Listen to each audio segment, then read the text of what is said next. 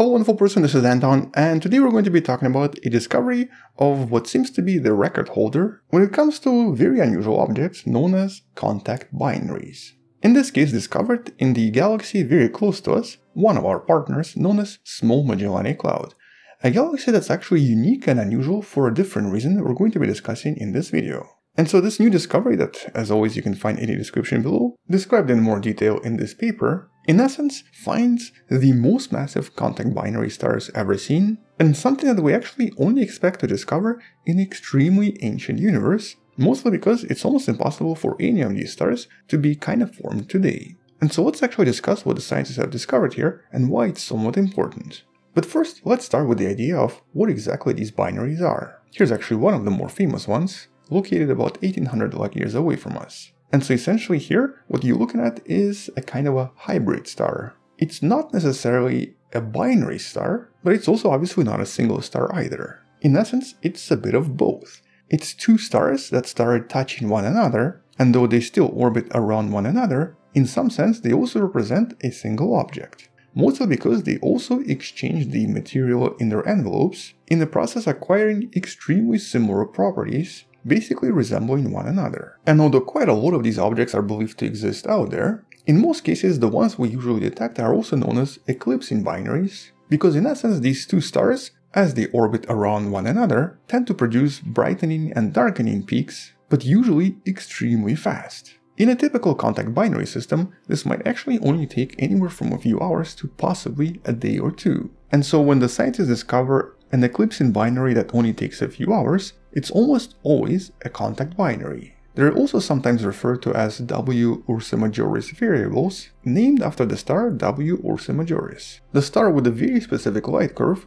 where everything here changes every 8 hours, implying an 8-hour orbit. But the main feature that makes these stars so unusual is of course the mixing of material, and in the process of this mixing, they both acquire similar properties and kind of resemble one another. In this case, even the smaller star will usually have hotter temperature, thus allowing it to evolve very differently. But this unusual configuration can actually stay stable for millions or even billions of years. So these objects can survive for a pretty long time. And today the scientists understand these objects well enough to even potentially predict their emissions, or maybe even explosions on their surface. One of the most intriguing observations in the last decade or so, the explosion of V838 Monocerotis might have actually started as a kind of a contact binary where two stars joined together, releasing all of this in the process. And something similar was even predicted to happen back in 2022, with the star even potentially becoming extremely bright in the process, but in this case the scientists actually miscalculated based on their own observations in regards to the period of the stars, with newer observations using Gaia telescope determining the distances and the actual periods much more accurately. But when it comes to some of the most giant and most impressive contact binaries, for a pretty long time the record holder was located in the Large Magellanic Cloud, VFTS 352. It's part of the iconic Tarantula Nebula that contains some of the most massive stars known to us.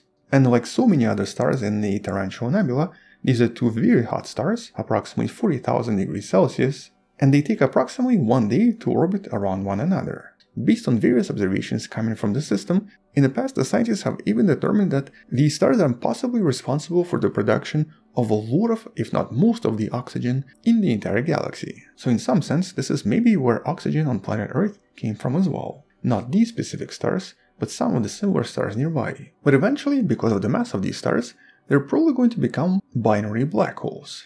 As a matter of fact, quite a lot of the binary black holes that we're detecting today might have started with something extremely similar. In other words, the majority of gravitational waves detected from black hole collisions might have had their start as contact binaries billions of years ago. But all of this would require really massive stars.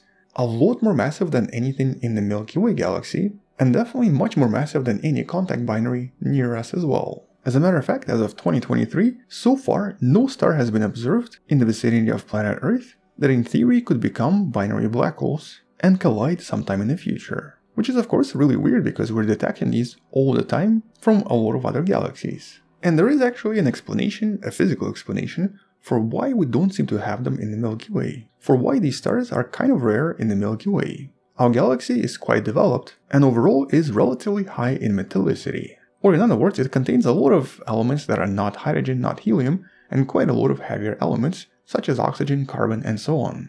And based on observations, scientists know today that stars that have very heavy elements will usually produce much stronger winds, solar winds, compared to a similar star that's low in metallicity containing mostly hydrogen and helium. In other words, metallicity increases star activity, increases solar winds, and basically causes really heavy stars to sort of blow themselves apart.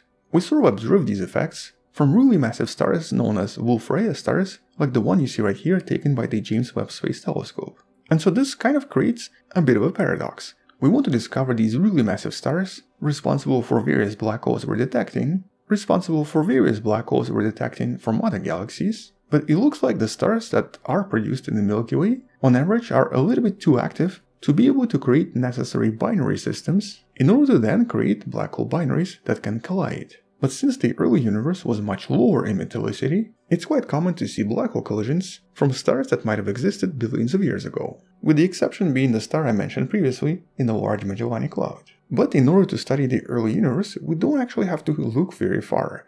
It just so happens that one of the galaxies very close to the Milky Way, to some extent, is kind of primitive. It hasn't experienced a lot of collisions, it hasn't experienced a lot of elemental evolution, and it's extremely low in metallicity compared to anything else. The galaxy of Small Magellanic Cloud, approximately 210,000 light-years away from us, just so happens to be about 1/7 in terms of metallicity compared to the Milky Way, extremely similar to very distant galaxies that existed 8 to 10 billion years ago, which suggests that we're looking into the past. It's basically like looking at stars and various objects that existed 10 billion years ago. And that also implies that, in theory, we should be able to find stars with very unusual properties that no longer exist, in order to basically prove some of these propositions and some of these ideas, which, as you can imagine, just happened right now. The scientists discovered the most massive compact binary ever seen, something that would be probably impossible in the Milky Way galaxy, but something that is quite possible, and possibly even quite common, in this low in metallicity galaxy in the Small Magellanic Cloud.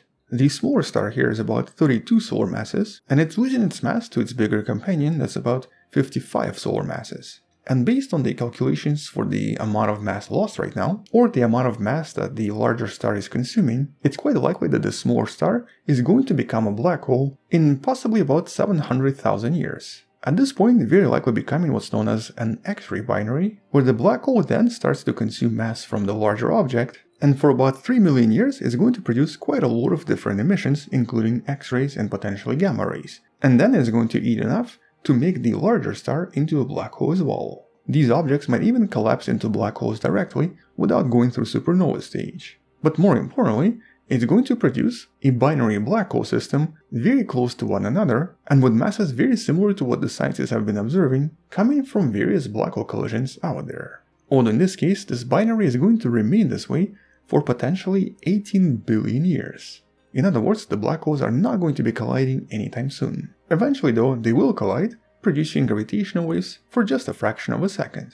And so in this case, this particular observation is more of a proof of ideas we've had for a very long time. For example, the fact that larger stars or more massive stars are more likely to exist in low in metallicity galaxies, and are probably quite common in the Small Magellanic Cloud, and a pretty good explanation for binary black hole collisions that the scientists have been detecting since 2015. Pretty much all of these came from relatively far away, usually billions of light years away from us, when the universe had a lot of these stars everywhere, with quite a few of them evolving into black hole systems and eventually colliding, something that seems to be a relatively rare phenomenon in the modern universe. Although I guess in this case, we now have at least one candidate in the Large Magellanic Cloud, and an even more interesting candidate in the smaller, less developed Small Magellanic Cloud, with the total mass of this binary being about 87 solar masses, and the temperatures of the stars being 43,000 Celsius and 38,000 Celsius. So pretty much as extreme as it gets. But at least for now, that's pretty much all we have. A pretty important confirmation for the modern theories, and I guess a new record holder for a very unusual type of a star, but until future studies and future discoveries,